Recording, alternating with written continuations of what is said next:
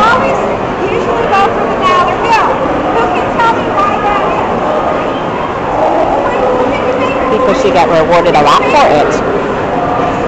Like Stephanie, that's nice. Can you go pick your favorite? Pick them. I'll give you a hint. Pick the money. Okay, go pick the money. Pick the money. Yay! Good job! That was really good. Now put it in the basket. Okay, now go pick up your choice.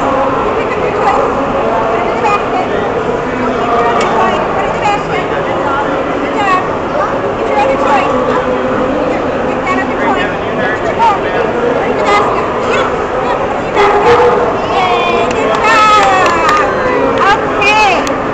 The way we teach you to pick up toys and stuff is we find a toy they like, and they bring it to us, or if it's something they should not have, like our shoe, and we see them with it, we just say, what you got there? We say, thank you. Oh, that's a really nice shoe. Thank you for bringing me my shoe. The next thing you do is you give them back your shoe. Good girl. Thank you.